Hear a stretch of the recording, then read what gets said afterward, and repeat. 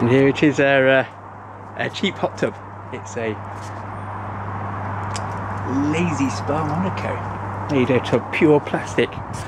And just spent 4 hours filling it up. And as you can see, there's already dead flies in it. I'll come around here to show you the... it's just heating up now. It's only 13 centigrade, so it's a bit nippier though. We've got the Californian Sunshine Gym. And here's the R2 unit, as they say. Well, and if you press this button here, whoa, you get the bubbles. Holy moly! Yeah, quite a lot of bubbles. Actually, it's so posh. They're not bubbles. They're hydrospherical objects, probably. Right. Well, that's pretty cool, isn't it?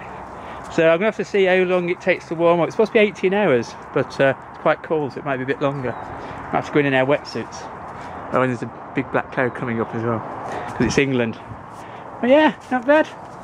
Not bad at all. Yeah, it's not a proper spar course, but beggars can't be choosers. I did have a leak, by the way, from the R2 unit. I didn't tie it tight enough, and so yeah, I've had to do a bit more tightening now. But it's we'll see how it goes anyway. Okay.